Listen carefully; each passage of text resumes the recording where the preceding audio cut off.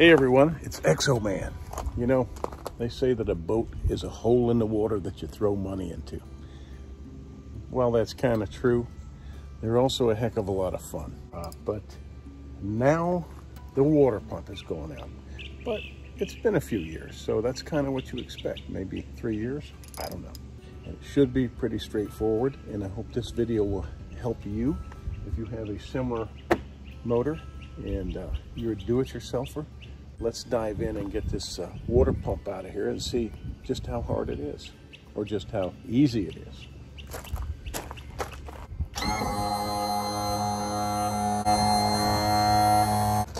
I'm going to take this part off. There's 3 bolts here and 3 on the other side. Let's get those out.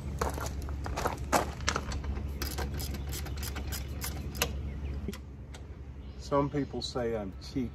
What I am is thrifty. I save money. Money saved is money earned. And as I always say, hire a pro when you can afford it.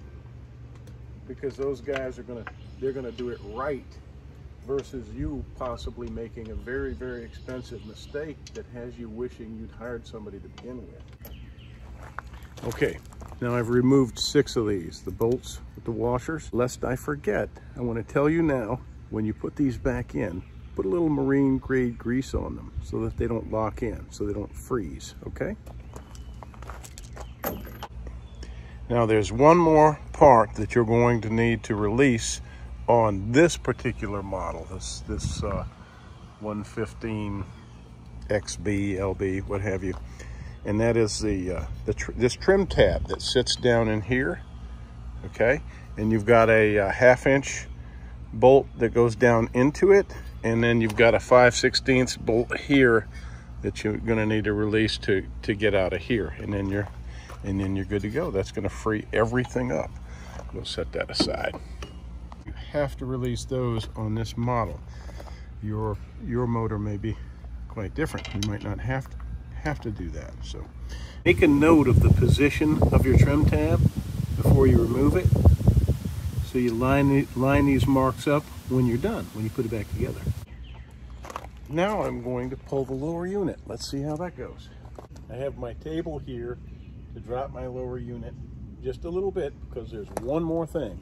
On my motor, I have a speedometer tube that comes through, and I'm going to rip that out. It comes through right here. You'll be able to see it. Also make sure that your motor's in neutral and remove your lower unit. Can you see it right here? Right there. You just have to disconnect that little tube right there. And just disconnect that, and we should be good to go. Remember, when we come back in with this, we're going to line this spline up here, that right there, and we're going to wiggle this shaft back up into the motor.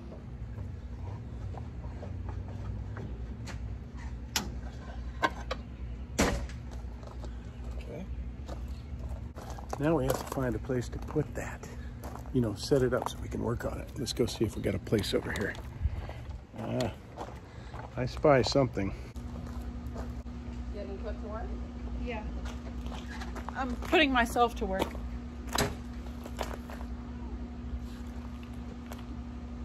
Dad? Hey! Did you mean to have this on? No. Don't be photobombing me. It's my birthday. All right, so a proper mechanic is going to have a mount for this, a seat to put this on. We don't have that. In case you were wondering about my jerry rig, you see what I've done.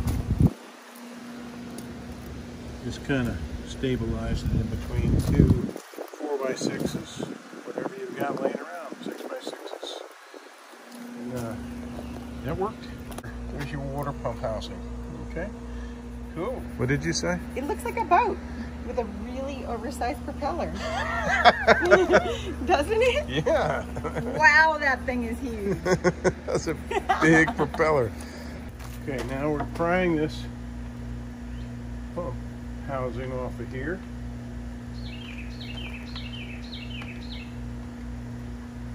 Just gingerly prying it up. Et voila! Now we've got the housing. Okay? So we're going to be replacing these parts. Right? You see the O-rings, we've got a plate here and we've got a gasket underneath it.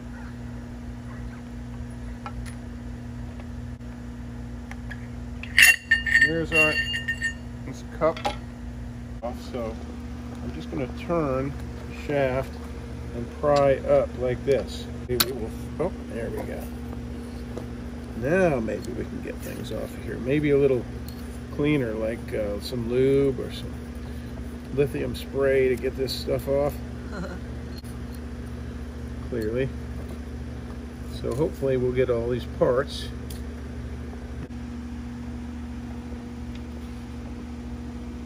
See, these are the things that people don't show you in their videos. They show, there's the Woodruff key right there.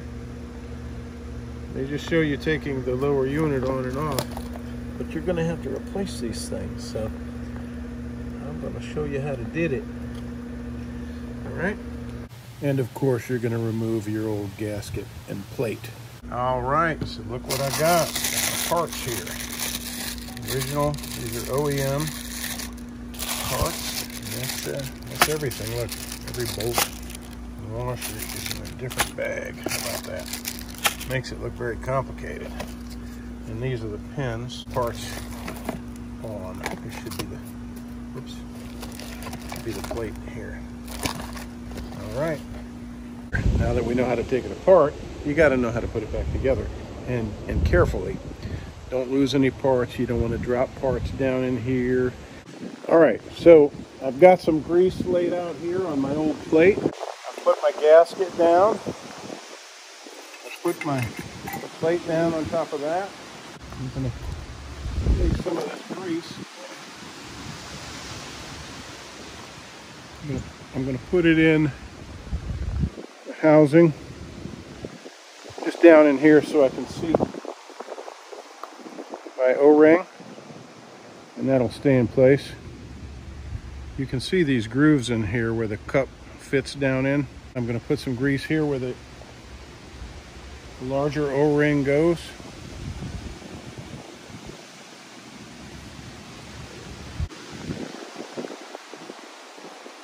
So just kind of hold everything in position while I reassemble it, hopefully. Paint that in there just like Picasso. Oh, good, more noise. Okay. I'll take my O-ring, work that down into there, smooth it in. My other O-ring. Now, put my Woodruff key in place. Let's put some grease in there. Let's also put some grease on the spline here.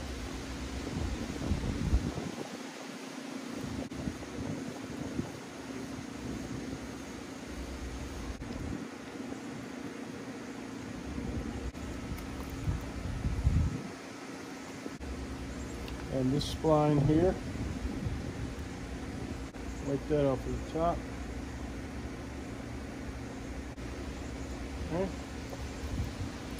Set the Woodruff in there. That seems to have gone in there nicely.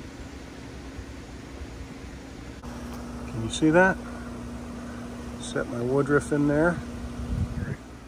Now I have my impeller ready to go. You see the groove? It's got a groove right there. That's going to go down over that Woodruff. See? Down.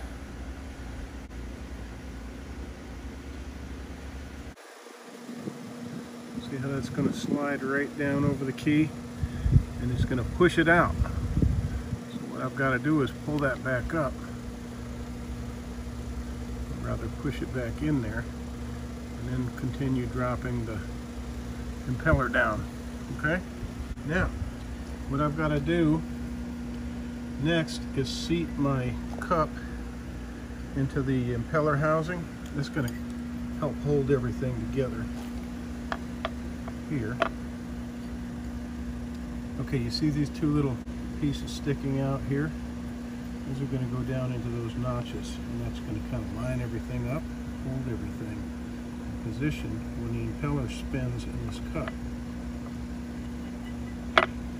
Okay, now that is seated, it went right in. Just kind of wiggle it. Alright, so I've got two flat washers and one wavy washer, and it's in between the two flat washers, so I'm going to drop those over as such. Flat on top, flat on bottom. Alright, those are in position. Here comes the spacer. See that?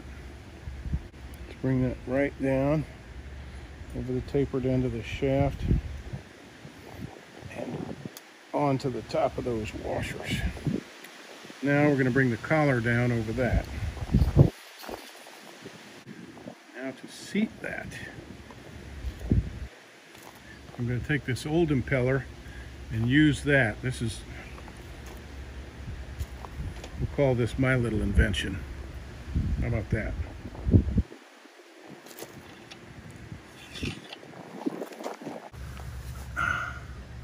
All right, now I've got to seat that.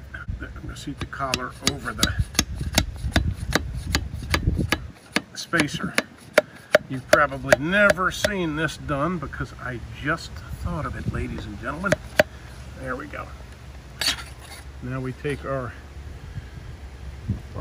push tool, our collar push tool, our collar setting tool, set it aside.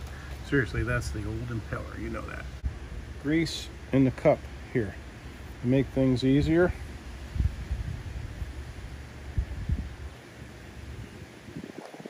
Put some grease on the impeller.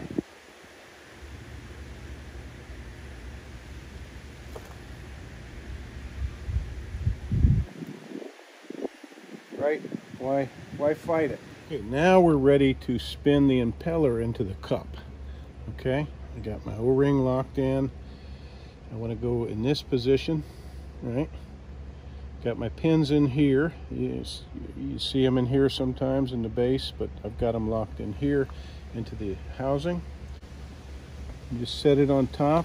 I can come and inspect visually, make sure my O-ring is still in good place. Now I'm going to push down on the housing and spin clockwise on the shaft, okay? Just to get the impeller to wind in the proper direction. While I'm pushing down, I'm spinning the shaft, thus the impeller, drop everything down to seat it. Now I've already got my brand new bolts greased up and ready to go.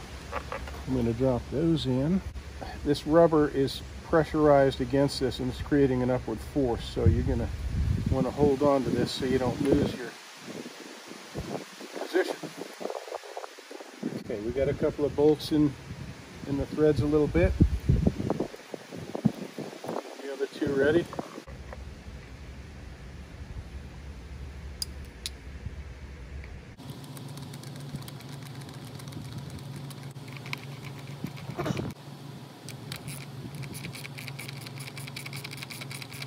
I think the most important thing is the two things here, making sure that you're spinning your shaft clockwise and that your O-ring is not in the way, because you don't want to, A, you don't want it to be out of position, B, you don't want to ruin it. And we're ready to put this back on. I've already greased my bolts.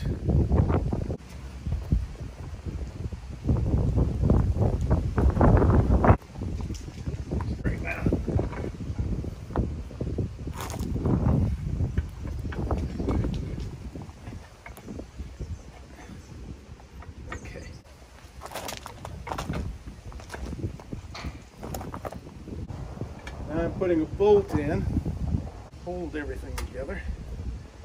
I'll be careful, make sure I have that threaded enough. Okay, now I'm going to reattach the speedometer hose and tuck it all back in here. Now it's time to reinstall my trim tab, but first let me not forget to put my bottom bolt through. Let's get that in there, 1/2 inch.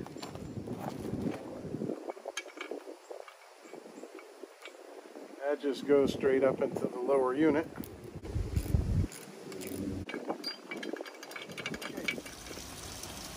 Time to test. I've got my muffs on, not too much water pressure.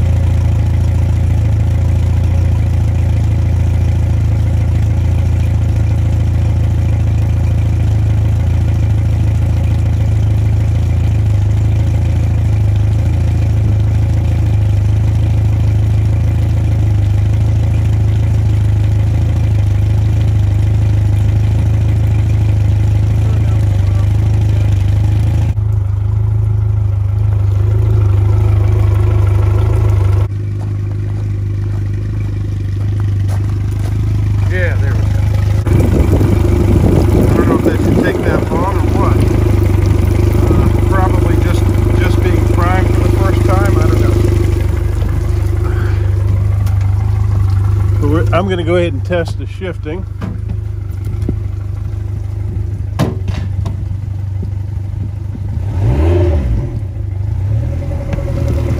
Quite a few seconds, but I think it had to prime. It's not been used yet. Got a nice stream on idle here.